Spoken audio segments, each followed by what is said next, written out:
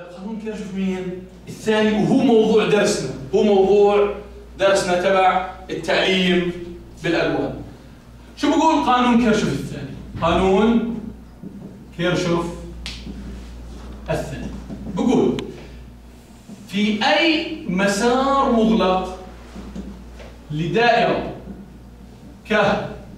كهربائية مجموع قم، يعني مجموع القوى المحركة الكهربائية تساوي مجموع تاء في مين؟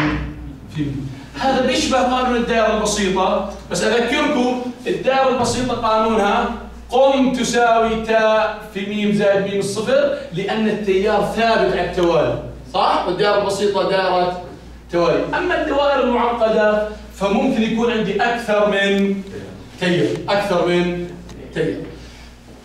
برجع، أي سؤال بكيرشوف بده ينحل. الخطوة الأولى نحدد نقطة إيش؟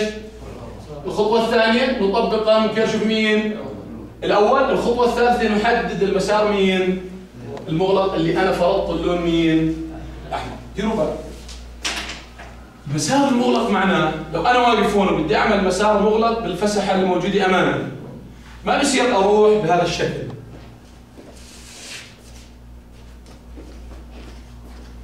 وأقول أنا عملت مسار مغلق. أنا ما لفيت باتجاه واحد، أنا لفيت باتجاهين. المسار المغلق معناه تبدأ من نقطة وتأخذ سيركل دورة، إما مع قارب ساعة قارب ساعة وترجع إلى نفس النقطة. إذا أنت لا تستطيع أن تطبق هذا القانون في الدائرة إلا إذا مشيت مسار ماله مغلق. مسار ماله راح أخذ أنا مثال ونطبق عليه ونشوف هل كلامنا إنه كيرشوف سهل إذا أدخلنا الألوان فيه، ولا سيبقى كيرشوف ماله الدرس الصعب أو الدرس المعقد طلاب، أو الدرس اللي بيقولوا عنه بعبع الفصل الدراسي إيش؟ الثاني. أنا بوجهة نظري من له العيون والأربع ألوان سيجد أن هذا الدرس بسيط جدا إيش؟ جدا. أخذ السؤال.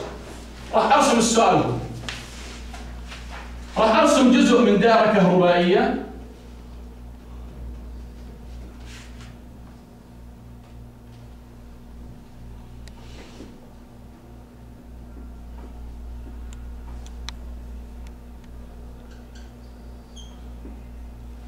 وأطبق عليها قانون إيش؟ كيرشوف.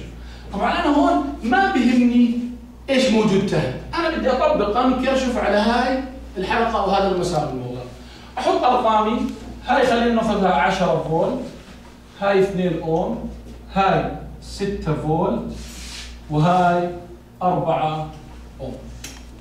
أجا جاب لك هذا السؤال وقال لك اكتب، شوف ما بده أجوبة، هو بده اكتب قانونا ايش؟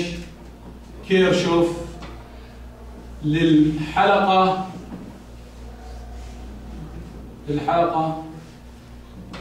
ألف باء جيم دال.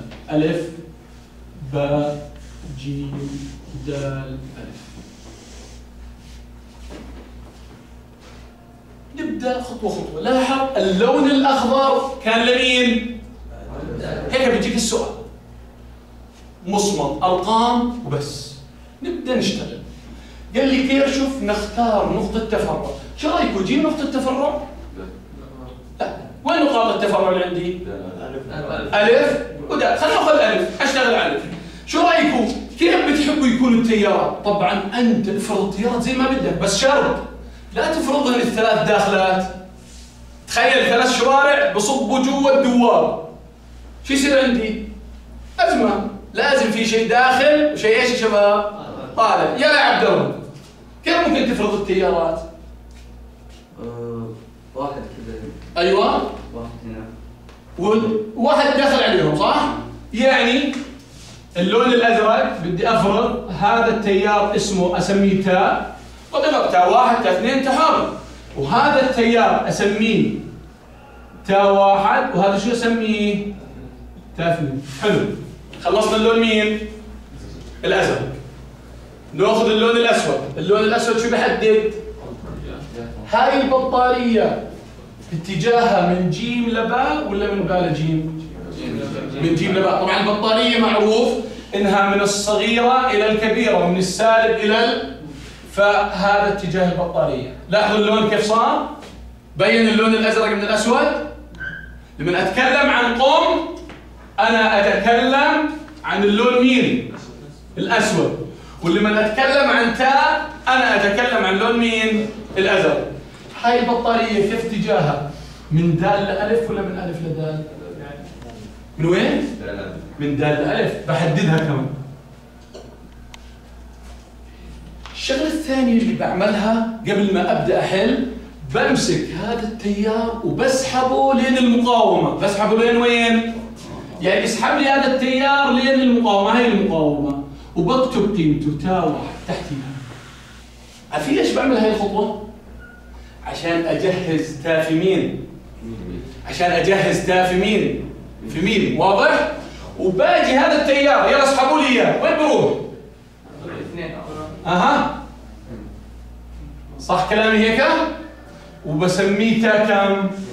2. هيك أنا برأيي أرضية العمل تبعتي أصبحت جاهزة. أذكركم قبل ما أنا أعمل إشي بأرضية العمل شو كان لونها؟ أخضر. الأزرق شو صار؟ التيار. الأسود شو صار؟ القم اتجاه البطاريات. وسحبت التيارات بالأسلاك إلى المقاومات. الآن ببدأ البروسيجر والخطوات اللي كل الناس عارفينها. 1 هذا الحل تبع السؤال. الحل الخطوة الأولى نفرض ألف نقطة إيش؟ أحسنت. ونطبق مين؟ قانون كيرشوف مين؟ الأول. شو بقول؟ مجموع تاء الداخل شو بيساوي؟ بس مين يطبق لي إياه على نقطة التفرع؟ يلا بس سلطان. اللي هي تاء تساوي تاء واحد لا تاء اثنين. رائع جدا. كيف شفت يا سلطان؟ نظرت إلى النقطة ألف. لاحظوا لا يستطيع أي طالب يطول الكلام اللي جابه سلطان وهو ما بيتفرج على الرسم، ما بيتفرج على الألوان. لأنه في طالب يقول لك من وين جبت هذا الكلام؟ جبته من وين؟